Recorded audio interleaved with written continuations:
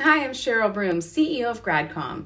I've noticed a lot of job openings this summer for PIOs, Chief Communications Officers, and Marketing Directors at colleges and universities. We have an aging population at our schools and they're retiring. These are also tough jobs that are burning people out. So I anticipate there are going to be more job openings on the horizon. Running communications at a college is an exciting, albeit challenging job. I did it myself for 10 years and I learned and I did more than I could have ever imagined.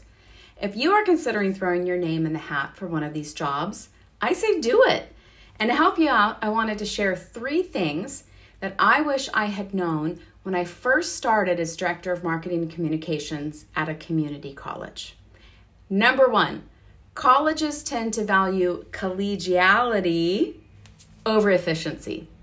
I'm a doer, so I learned the hard way that I had to slow down and make sure I had done due diligence of engaging people around campus before implementing any major initiatives or spearheading change. My advice is to focus on process and involvement, even if that means that sometimes things take longer than you would like. Second, people will think that you are a miracle maker. You will be called on to fill up theater seats and stadiums, to launch new programs in the community, to keep crises out of the news media, to come up with new taglines or new marketing campaigns, to keep enrollment growing. There is so much to do. Lean into partners and vendors to help you do it all and make sure you prioritize what is most important to the college and your college president. Third, you are a strategist first, but you're still going to have to be a technician.